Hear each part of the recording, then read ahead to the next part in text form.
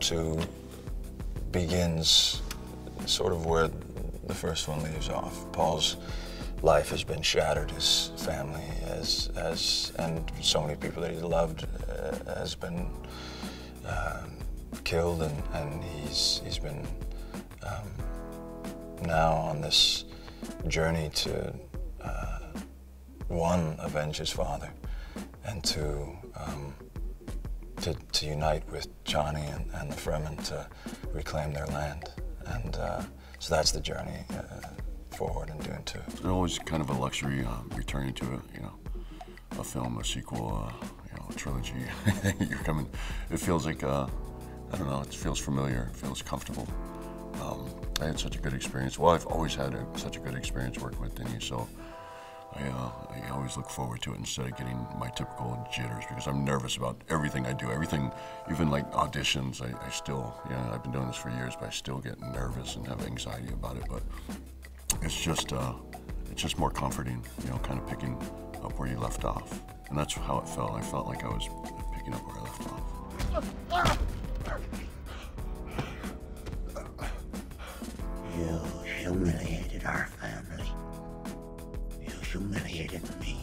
Stellan and Dave are they're both such sweet and funny guys, and then they're playing such nefarious characters. So they're very much, we just had a blast, because you're doing things that we as ourselves can look at from the outside and see it's villainous, but then you're justifying it when you're in the moment. But there wasn't really any, they didn't really give me advice in that way, but they more just welcomed me with open arms and were very kind to me.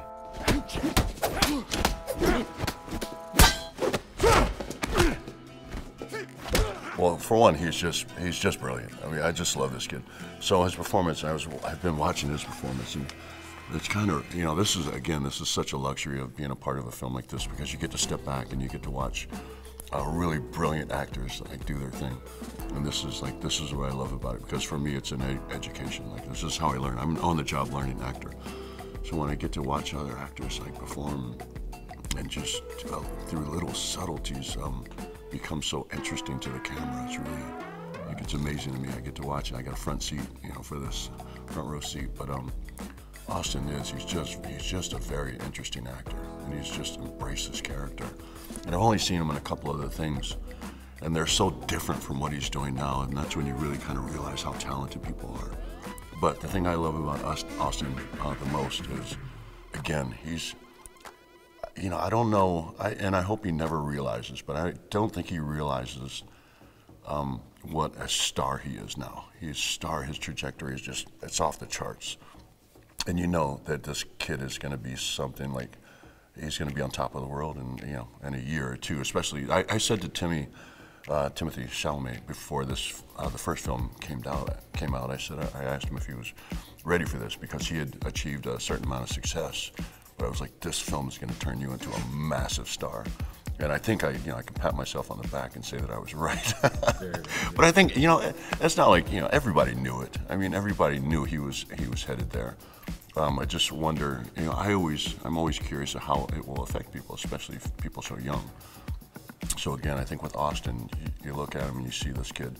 He's such a shining star. He's so brilliant, so talented, and you wonder how he'll be affected, because you know that he's getting ready to be one of the biggest stars in the world. And I think he's already there. He's scratching the surface, but I think this film is going to be, it's going to put him on a different level. Anytime I go on a new set, I feel like it's the first day of school, and I'm always nervous, and especially when you're coming into a film that's already been established before. But everybody here has been, they're just such a great group of people. It feels like a family, and very quickly I felt like I was just welcomed into the family. The entire crew is just the best in the business, and I feel incredibly fortunate that I'm getting to be a part of it with all of them.